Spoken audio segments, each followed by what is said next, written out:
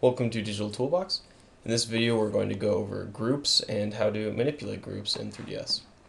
So here I have my Farnsworth house. I modeled it in a different program and I imported it in here to render it solely, and I'm not going to be modeling more to it really or manipulating it a lot. So I'm just going to select all of it and then group them. Go up to this group drop down and say group. This will group them all together, so I'm not going to be moving it, and I can select them all at once now. So the group name, it'll say group 01, or let you put in your own. I would put in my own, so I'll say Farnsworth, and then I'll go underscore G. And that will just tell me that this is a group and not just your average object in the scene. So I can actually go into it a little bit more and manipulate it. So say OK.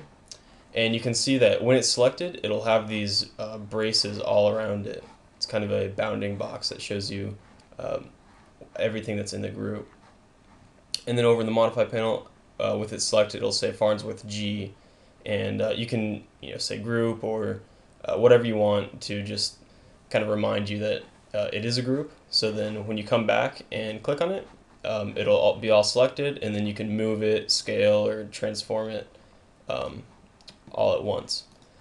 So say if I want to go in and edit it all at all these columns, I want to change the color for all the columns. I could ungroup it by selecting it and then going down to group and ungroup, or I can just momentarily open it.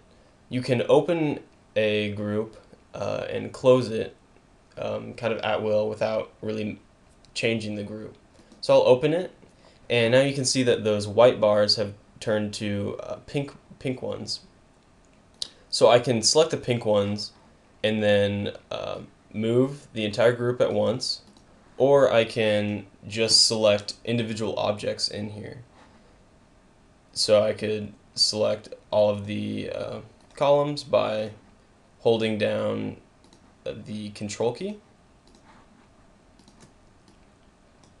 and do all of my modeling in the group without even ungrouping it.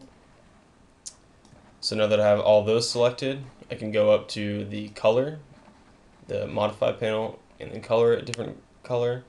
I'll just go with this blue, say OK. And then I've changed all those, and they're all the same color.